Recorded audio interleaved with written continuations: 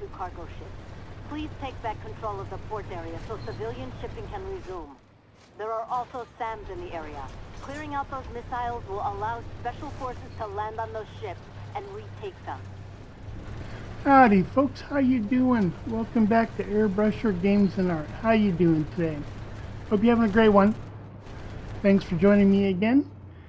And that's right, your eyes do not see view. That is the Challenger1. Oh yeah. I have fallen in love with this tank. Oh my gosh. Oh my gosh. A few things you need to know about it. And I'll say up front, and then during the game it will definitely be observed. First of all, this is the tier this tank is at. You will start seeing armor that will react to what's happening to it. So, you know, the armor is either spaced or composite, meaning it has different materials that will cause your rounds not to penetrate, or it's explosive reactive armor, which when it hits, that piece of armor explodes out and really just kind of makes everything not happen. It's especially useful against like the anti-tank missiles. And so you need to keep that in mind, because you'll go through a lot of ammunition pounding your way through that kind of armor until you start penetrating the hull or the turret, because that armor's on some of the vehicle's turrets too. The Ramka, which you'll be seeing here right there, is an example of it. That round obviously hit. It was armor piercing, and it just hit the reactive armor and did nothing. But now you see that armor is gone, and I'm trying to aim for it. But there are more SAMs out there, and we can't send. And once you start hitting those places where the ammo's gone, then you'll start doing your damage. So for now, I'm going to let the other guys worry about him. So the first issue I ran into, keeping that armor in mind with some of these vehicles, is this was my first game in this tank. And I forgot to adjust my ammo. So I went in with equal loads of armor piercing and high explosive. See, there you go again. No pen, because there's explosive armor protecting, you know, basically all around that tank. We have to kill that armor first before we can kill the tank.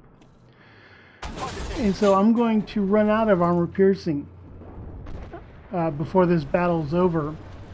And I'll start using HESH, which is a squash head, high explosive armor,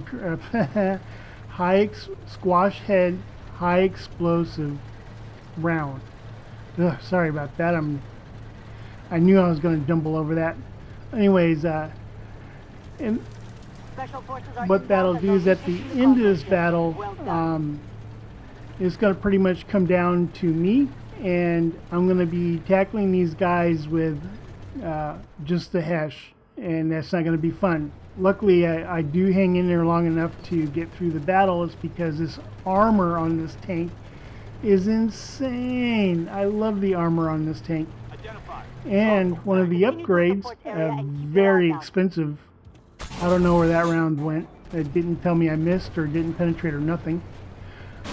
But one of the upgrades for this tank is that kind of armor I was talking about. And so I look forward to that, because I'm going to become even tougher, and that's a good thing.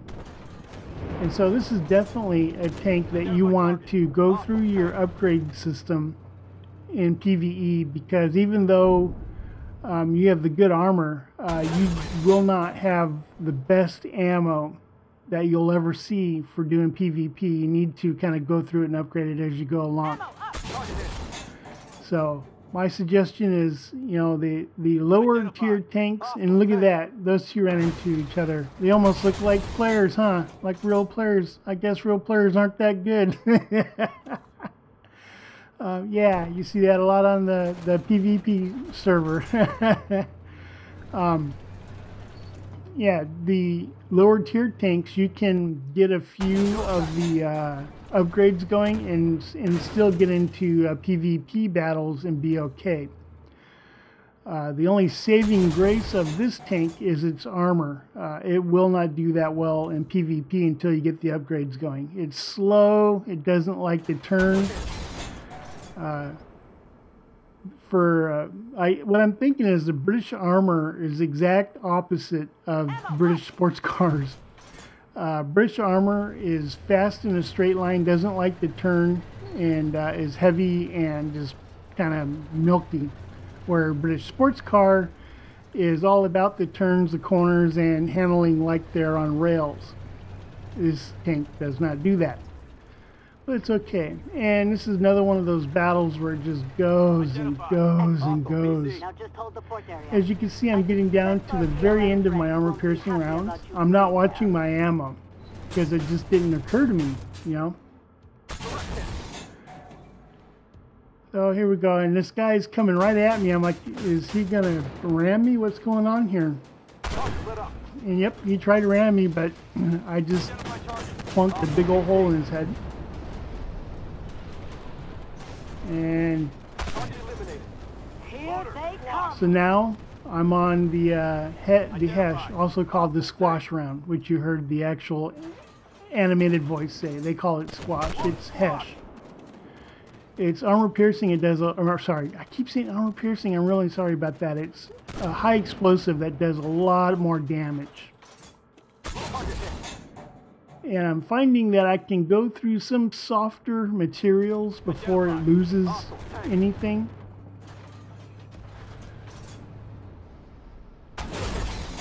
And as you can see, yeah, not that much damage, but I am doing module and crew member damage by the ton. And that's helping me out too, because as long as I can keep them damaged like they are, and I'm going through my high explosive, and I went through a wall and still hit. So squash is not that bad. But the bread and butter of this tank is armor piercing, so don't forget to readjust your ammo. Go to a lot of armor piercing. I wouldn't go with more than 5 rounds starting out with these PvE games. No more than 5 rounds of HESH. Go almost all armor piercing. You'll be much happier for it, especially when you upgrade your ammo. So I want to remind you guys, first of all, I've been saying it in the last few videos, and I think I just need to keep saying it until the habit works back out, because a lot of the guys that would talk to me in my video chat, you know, the area there where you can talk back and forth with me, you guys haven't been around, and I think it's because there's a whole bunch of other games, and what brought you in is Armored Warfare. Armored Warfare will be on Friday, Saturday, and Sunday. And the reason I'm saying this is yesterday's, which is Friday's Armored Warfare game, has got 0 views, and that kind of worries me. I don't want you guys to leave me because I'm making other games. I'm not going to stop playing the other games, because as the guy that's running the channel and doing this full time, I need a little variety to keep me entertained too. So even if you don't watch those games, please come back for the Armored Warfare, because I enjoy talking to you guys about it, and I enjoy doing these videos. And I'm streaming Armored Warfare now too. My stream is from Thursday to Tuesday. Normally you won't catch me on Wednesdays because I have an obligation. Right now I'm not doing it, but I'm going to get into the habit and create the habit already of not being on Wednesdays. So when I start doing that again, you won't notice it. It'll be business as usual. So I've had a few people come in and watch me play Armored Warfare, and it's kind of funny. As soon as someone shows up, I play like shit. I mean, isn't it always that way? But when I'm playing by myself, just doing my thing, you know, I don't do too bad. And so here I'm just trying to keep myself alive. And as we're going to come around this corner here, I'm going to get on this guy here. And I'm just trying to cap, and they're telling me to cap. I'm like, yeah, that's what the plan is. So that's what I'm headed here for. So if you guys will join me,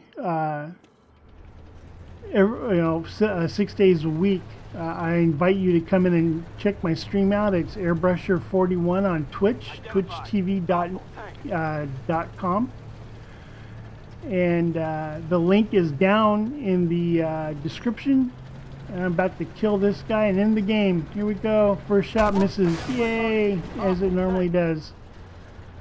Get the reload. And the reload is pretty quick on this tank. And there we go. So come in and check my Twitch channel out. I appreciate, it'd be fun to be able to talk to you guys in real time. Please hit the like, share, and subscribe. I hope to see you back soon, my friends. Until next time.